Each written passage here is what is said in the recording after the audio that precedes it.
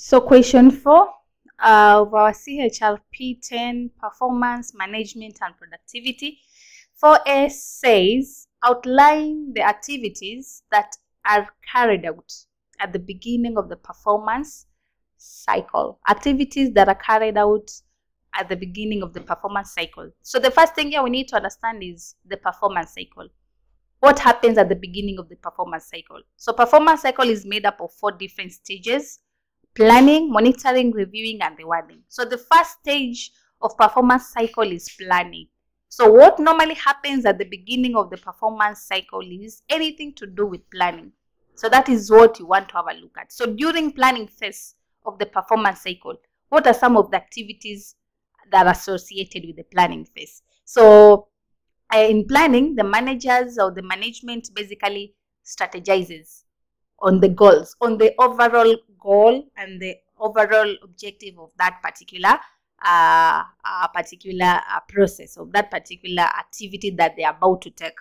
So before meeting the employees, involving them in terms of them giving their opinions, in terms of them giving the suggestions, the management are the people in the top management are the ones to sit down basically and strategize on everything. That will be the first step. So they'll have to sit down and agree on the way forward, whether the goals or the objectives that they're going to come up with are going to be long-term or short-term. All that will be discussed at the first stage. So before anything else, the management will have to come and strategize on that, on how the objectives are going to be made and what type of objectives are going to be made. Then the next step will basically the management stretching and looking for the employees, involve them in the goal setting theory. Remember the goal setting process. Remember we've said there are several benefits that come up with involving employees in setting performance goals. So once the management have sat down, they've had their meeting, discussed and strategized on everything, the next step will basically be looking for these employees and welcome inputs, welcome suggestions, welcome opinions from these employees, so that the goals or the objectives that they come up with could be done or could be arrived at collaboratively together with their employees. So once this particular stage has been achieved, now the next step will be basically allowing the people, the personnel, the employees basically to come up with their personal objectives. Remember, the company will come up with objectives, and then also employees will have their different personal objectives. And of course, they'll have to be objectives that are in line with the company objectives or organizational objectives. So as much as I have my personal objectives as an employee of this organization or of a particular organization, I have to consider that, or I have to be considerate and ensure that the personal goals that I have are in line with the goals of the organization, so that you cannot end up having some sort of confusion or doing things that are not supporting the organization in general. And then another thing that will also be done, or other activities that will also be carried out during the planning phase still, is basically agreeing on personal development or training programs. Remember, these goals are put, they act as a standard that is set by the organization, which will be used to measure the performance of the employees. So at the end of the day, once the employees have done their jobs, once the employees have delivered their roles and responsibilities, you'll have to see their performance. Have they really contributed towards achieving the goals or not? If they have contributed something towards achievement of the goals, well and good. But what happens if these employees have not basically achieved or have not done as per what is expected?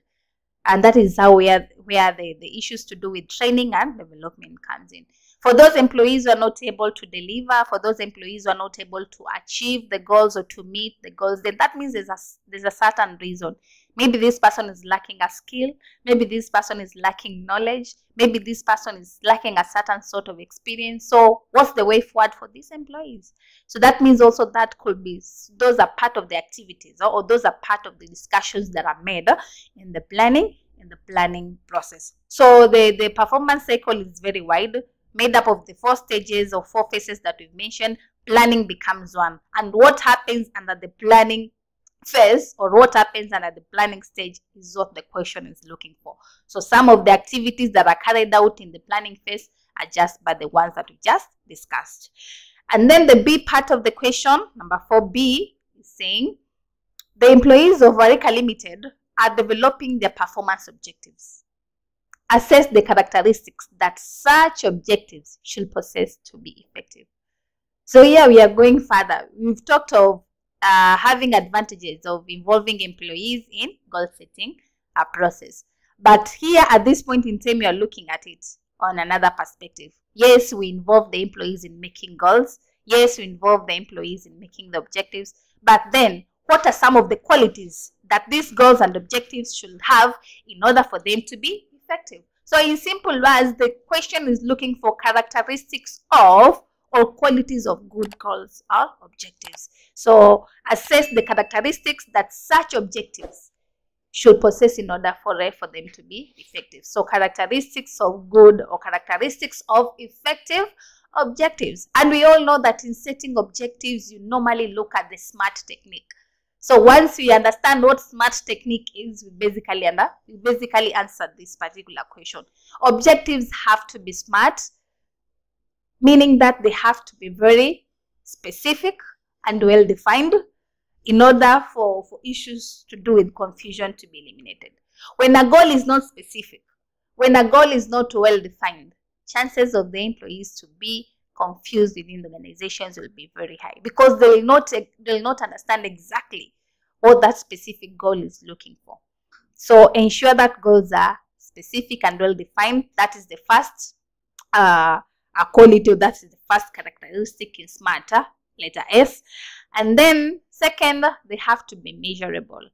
Ensure you come up with measurable goals. Goals which can be measured, goals which can be quantified. That is the only way you can be able to tell whether indeed you're in the right direction or not. Because here they say measurable in nature refers to the fact that a goal has to have a ruler or a scoreboard attached to it. Why? So that you can be able to measure, so that you can be able to see whether you are progressing well or basically not. Because if the goals are not measurable, how are you going to check your performance? How are you going to tell whether you're indeed doing it right or basically not? That is why you need to have measurable goals. And then another characteristic, a goal should be realistic or a goal should be achievable. You need to come up with goals which are real, goals which are achievable. Sometimes you end up stressing or you end up frustrating yourself because you are coming up with goals which are not realistic, something that can never be possible, and then you call that a goal. How? That is going to frustrate you, that is going to stress you, that is going to put pressure in you, and at the end of the day you will not achieve it, whether come rain or sun. Basically, why? Because the goal is not realistic. So ensure you come up with goals that are realistic, goals that are achievable. That is also another characteristic of an effective goal or objective. Number 4, we have relevant. Yes, goals have to be relevant. Is it going to be something good? Is it going to contribute something good in your business, in your organization or not? Because there's no way you can come up with objectives which are not relevant to your business or to your organization. Most of the times the goals you come up with, these are really things that you need them done, things that you need them achieved, because once they are achieved, it's a plus for your business. Once they are achieved, it's a plus for your organization. So another characteristic of an effective objective or goal is basically it should be relevant within the area of operation in which you are covering. And then also they should be challenging. Yes, a goal or objective should be challenging. It should be able to give you the reason to become aggressive. It should be able to give you the purge to keep on pressing on until you reach where you want to reach. That is also a characteristic of a goal. So that is our question number 4 of the paper. Thank you, and let's meet in our next question number 5.